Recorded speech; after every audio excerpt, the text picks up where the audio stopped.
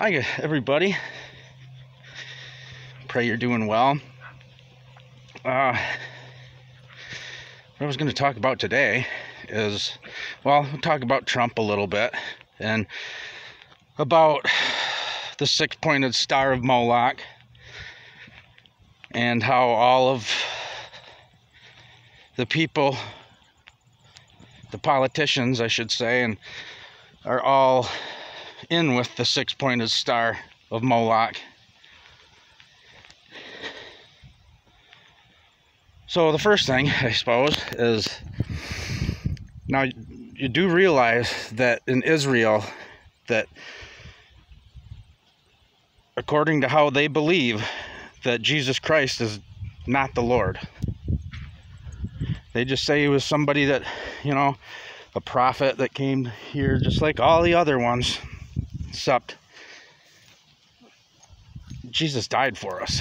None of the other ones didn't even come close to.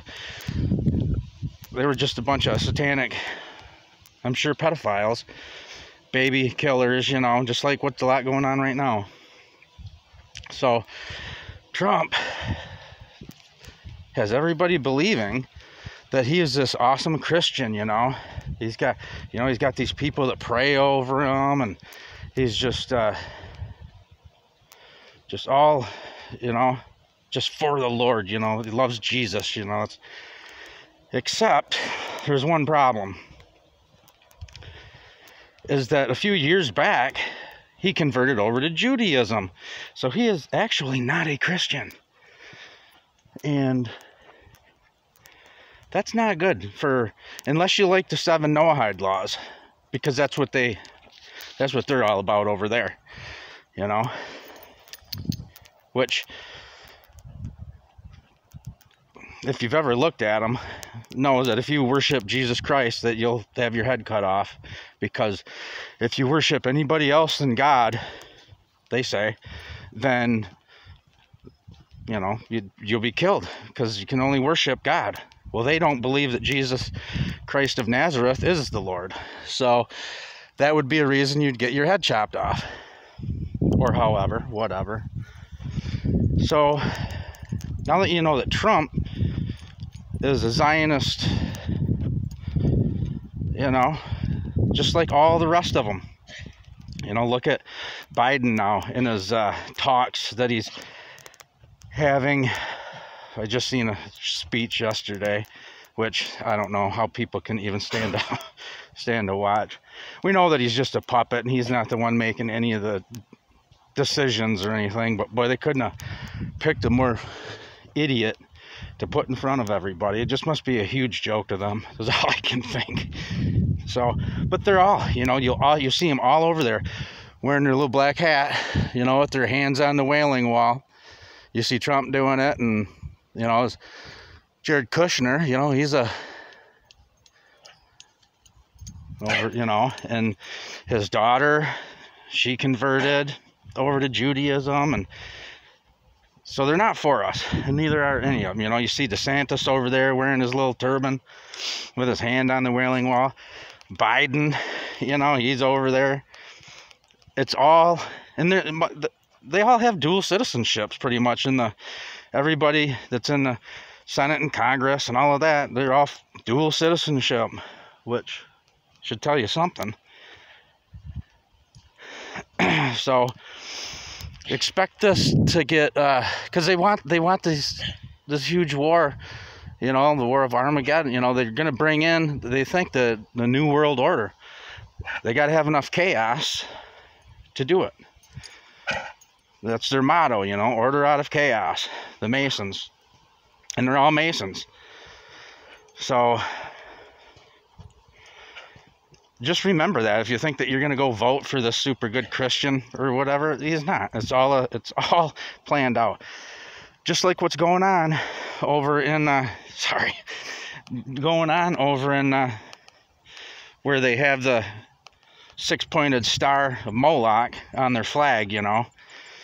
Moloch, he was the one that everybody did their child sacrifices to back in the day when people would go and sacrifice their babies and give them to Moloch. And So that's what that star, and that star's been around for way longer than what, since 1947 or 48. It was used back in the Egyptian times and Babylonian times. Symbols have contact energy, you could say, that spirits will attach themselves to it, like demon spirits will attach yourself to these contact objects.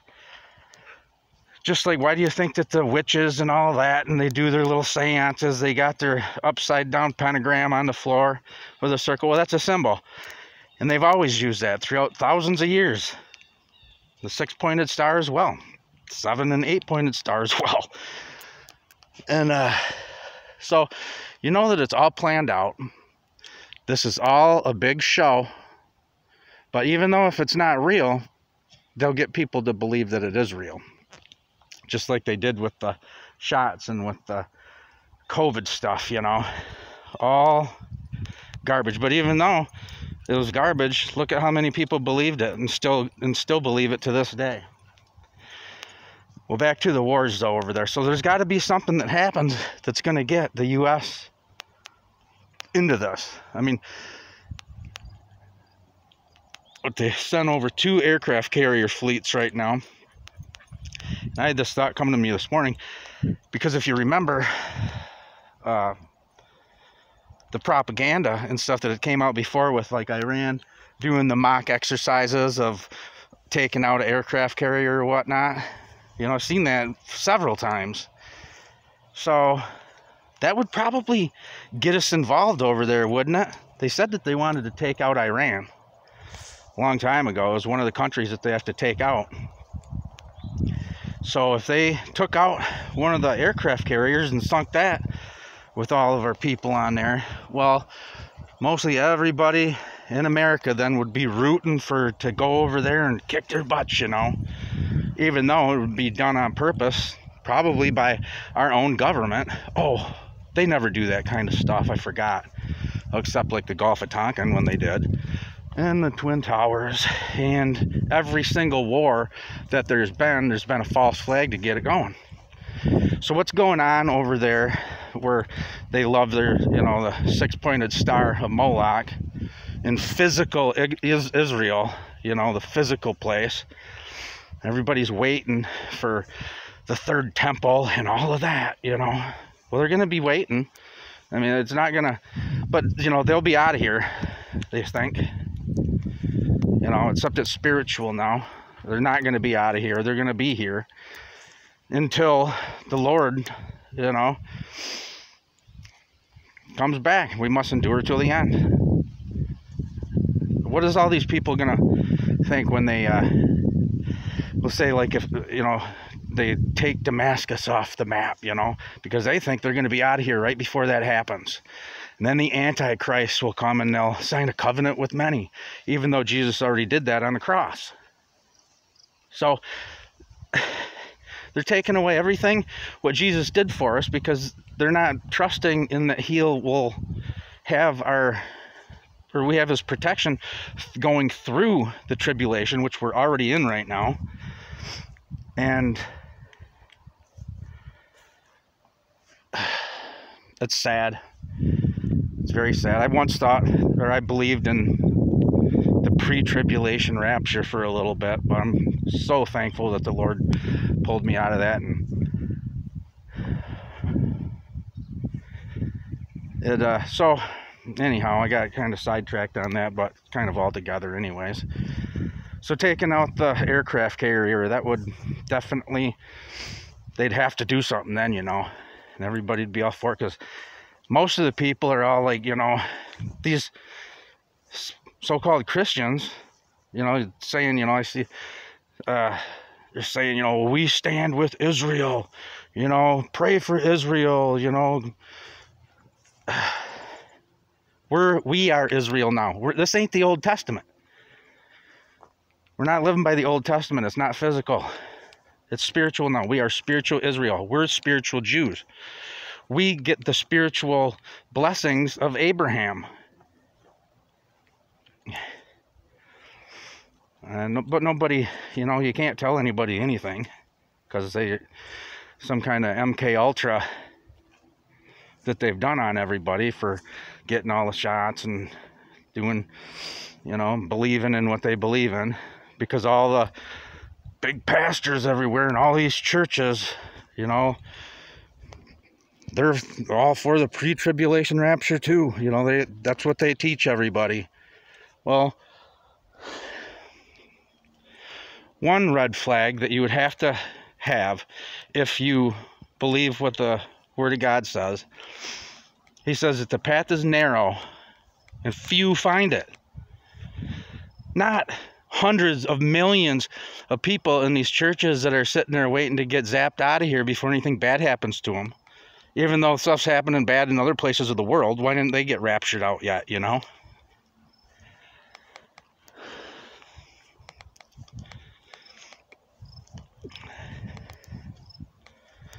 Doesn't matter. They just won't listen. But we just have to try to tell them, you know. That's all that we can do.